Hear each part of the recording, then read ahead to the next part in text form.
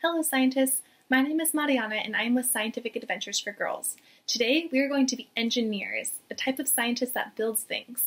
We are building catapults, which is a simple machine that can launch objects through the air. To make these mini catapults, you'll just need a few simple materials. For the first type of catapult I'll be showing, you'll need 8 to 11 popsicle sticks, either large or small, tape, and rubber bands or hair ties. You'll also need a spoon or bottle cap to hold the item you want to launch. This bowl-shaped part of the catapult is called a bucket. For the second type of catapult, you'll need 7 skewers, also known as shish kebab sticks, 4 large marshmallows, tape, a rubber band, and lastly, you'll need a spoon to act as your bucket. The object that a catapult launches is called a payload. Here are some items you can use for the payload of your catapult: ping pong balls, small pieces of sponge, wet or dry, crumpled up pieces of paper or tape, plastic bottle caps, marshmallows, large or mini, cotton balls, and dried beans. Alright, for the first catapult, I'll show you how to make one with popsicle sticks, and it'll end up looking something like this or something like this. So first we're going to start off and just get about 7 popsicle sticks, 6 or 7, and I have some small ones here, but you can use the large ones if you have, so whatever you have handy. So, and you're just going to make a big stack like this, and this is 1, 2, 3, 4, 5, 6, 7. Here we go. We'll just start with 7. And you're going to secure the ends with either rubber bands or hair ties.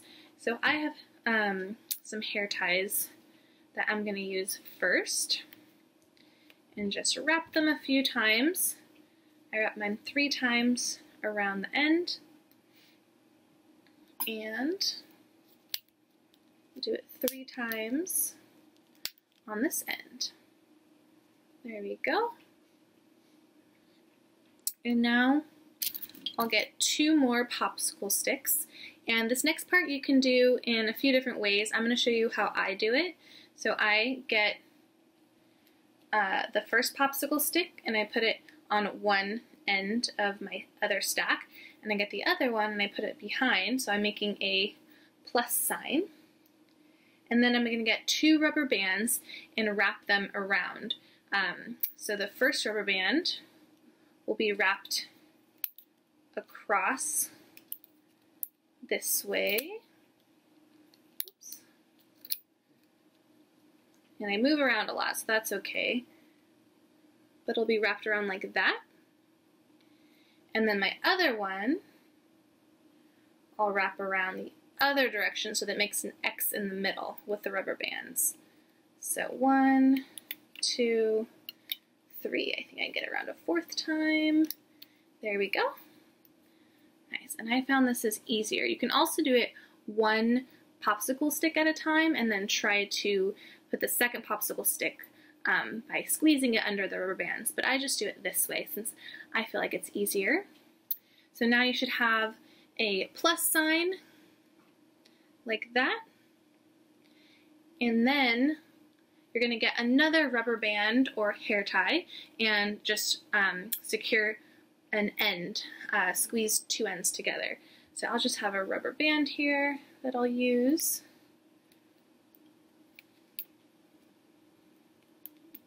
There we go. Wrap it around as many times as you can to make it nice and secure. And so now you have your basic catapult structure. So this you can actually use, just put something right there and test it out. But I want to make a little kind of cup for a little launch item to go inside. So you can get a, let's see, so you can get a bottle cap lid or water bottle lid and just put it on right here. You can either glue it on with some wet glue, let it dry, or use some hot glue, or just get a piece of tape. So I'll show you how I'm just going to use a piece of tape, some masking tape, and I want to leave a little bit of the popsicle stick showing right here because that's what I'm going to use to flick. And you just get your water bottle lid, start putting tape on the inside, and then put it on your catapult and wrap it around until it's all used and it goes back inside. There we go. So now there's a little kind of cup in my catapult. And this is ready to be tested. Let's see, I have a cotton ball here, so it can go right there, and you can put this on the ground or on a table, but I'll lift it up so you all can see. And you might want to hold the front end down and then use this and flick it. Alright, so this is one model.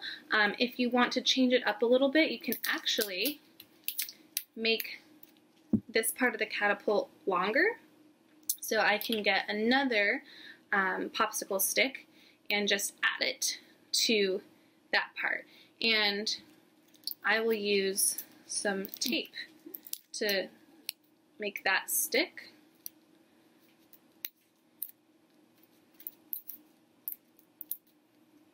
There we go.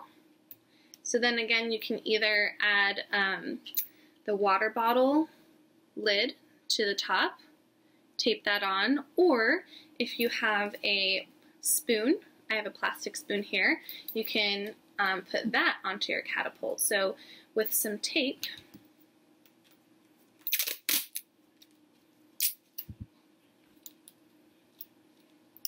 I'm gonna line this up. I can either make it really far back or maybe put it closer to the front and just use tape and wrap it around.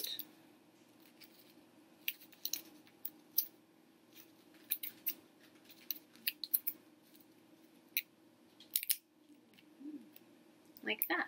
So this is another type of catapult that you can test out, and maybe you can make two catapults and compare the first model to this model and see which one, does one of them have a farther reach.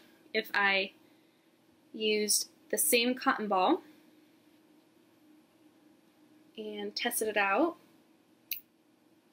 that one seemed to go farther for me, but does it work the same for you? Or test to see which one can make the cotton ball go farther up. So how high can it go or how far can it go? If you don't have cotton balls, you can also use some other items like maybe a marshmallow. You can also simply just crumble up a piece of paper into a ball and use that, or wrap some tape up in a ball and use that as a launch item. Also, if you want to test out how heavy an item is compared to another item, you can test a ping pong ball with maybe a heavy rolled up piece of paper. And maybe some more items are some beans, so one bean at a time.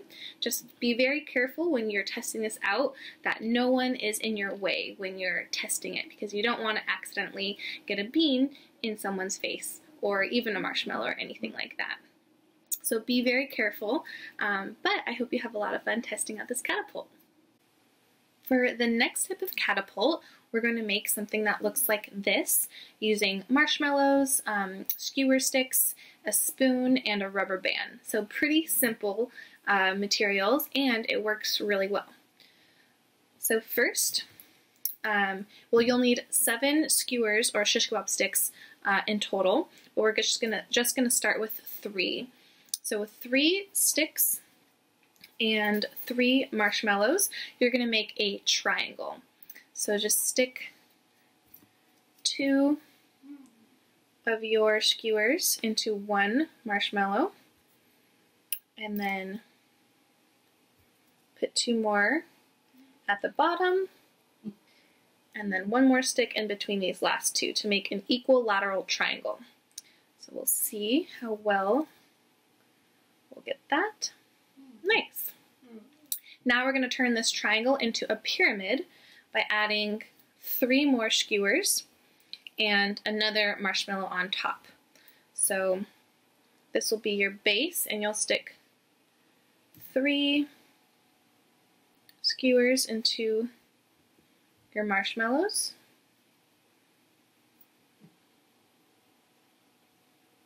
And then 1 more marshmallow at the top.